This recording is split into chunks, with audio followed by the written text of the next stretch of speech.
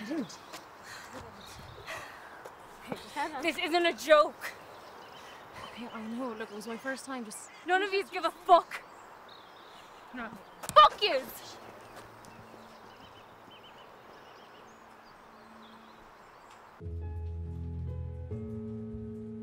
So Breast Friends is about a group of female relay runners. So the head of the team is called Ash. She's confident, she's the best runner.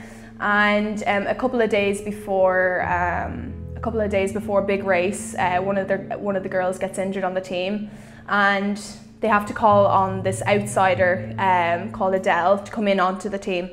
And Ash, the head of the team, she takes an act of disliking over Adele for no really reason, only that she's real confident, and it kind of threatens her kind of status.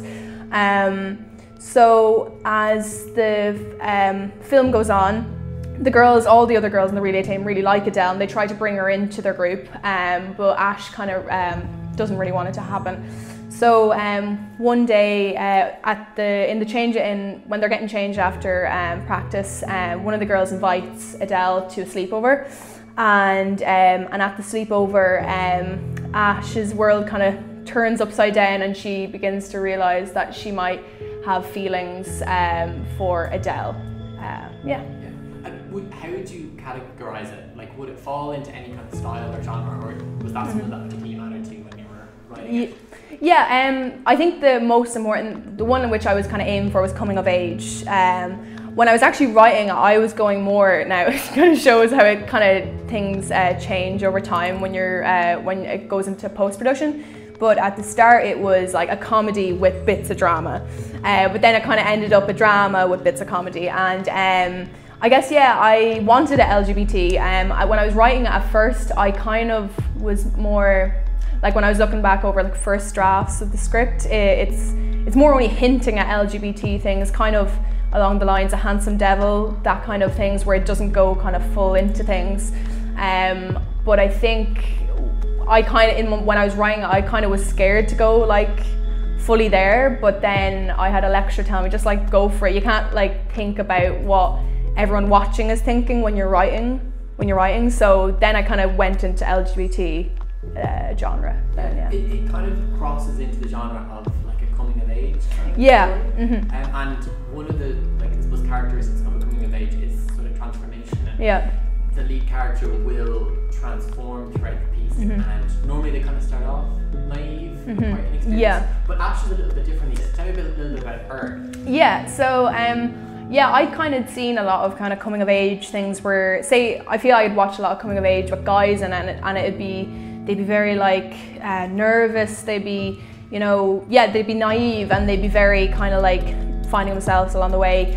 But I was kind of interested in people who were kind of dominant and high status people, because I find that I think with high status people, they kind of people kind of think that they don't have insecurities and they don't have proper problems because they are so confident on the outside. And I think I wanted to explore the idea that like a real sporty person can be, a real sporty confident person can have like struggles exactly like, naive, insecure and naive people.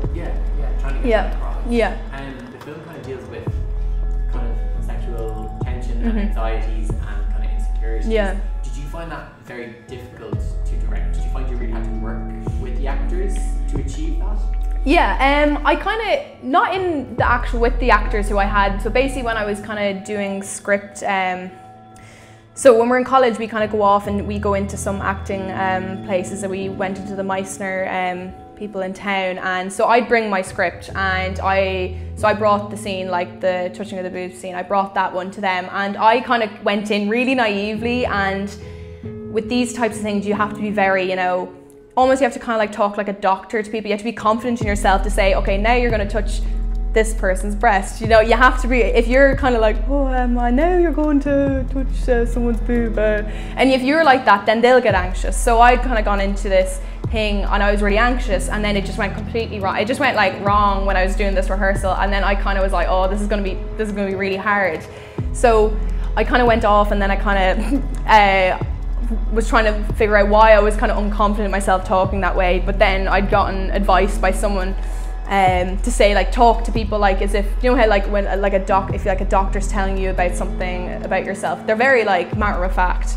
And I kind of took that upon myself to be, if I'm confident in myself, what I'm saying, they'll be confident.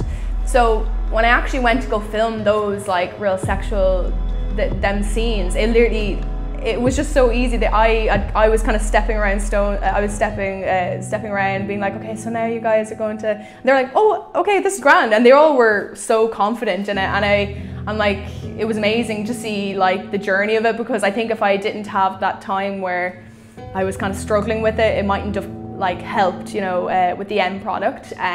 But yeah, it was tough at the start, but I feel like it was more tough on my end. I feel like it wasn't tough for the girl, like, well, hopefully it wasn't tough for the girls. But yeah, it was really fun. That was like my favourite scenes, really, to be honest. All them scenes were my favourite to do, really. Yeah, no, absolutely. Yeah. And sort of like female sexuality and kind of sexual orientation is one of the themes, but like not kind of maybe not the dominant theme. But did you find that in Irish films there was sort of a gap, that was kind of a void for particularly females exploring their sexuality? Yeah, I think so. I think it's kind of changing now, even in the last like 6 months, kind of going on year. And yeah, so I kind of felt that sometimes, sometimes with female sexuality, they'll be very like, won't show things, they'll be very off screen, and what I kind of wanted to do with Breast Friends was that I wanted to really, like, even when I've seen it like being screened, the minute when they're all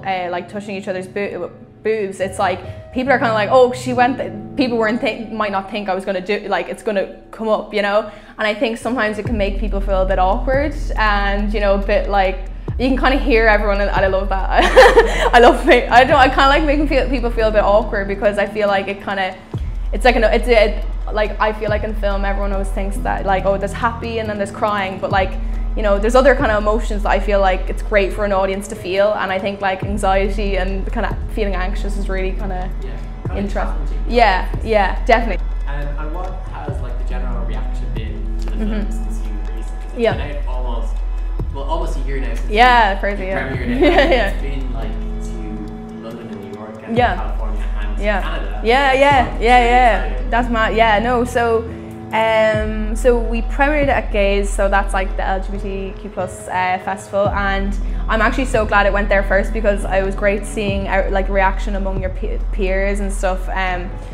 I don't know. Yeah, it's kind of mad. Then we went down to Cork, and that was kind of like, it was like, sometimes you have like good kind of audiences, and you know, maybe you might not have a load of people in the theatre and stuff like that. Sometimes you can be like, oh, but then you have a good one again, then you have, you know, so it can kind of like change each time. But it was like, it's amazing seeing it. And then I went to London for Underwire, which that was incredible. Like, do you know, sometimes like when you go to, sometimes I feel like if you go to things, you just assume that people won't be there, but then like it like had sold out, and it was in BFI South Bank, and it was incredible, just like, oh god, like a full, like, you know, full theatre. I don't know, I kind of still get shocked at those things. I know that's kind of, but yeah. No, it's great, it's a big change. Yeah. This was kind of a script that you just kind of had in mind, and yes, then suddenly it's an amazing festival, which is a dream to go to. Yeah, no, it was crazy. Yeah, it's amazing. Yeah. And then also kind of, it's also been down under. Yes, Australia. Yeah. That was on a Gaze on tour. So Gaze do like this program where they like travel with the program that they had, the Irish Shorts,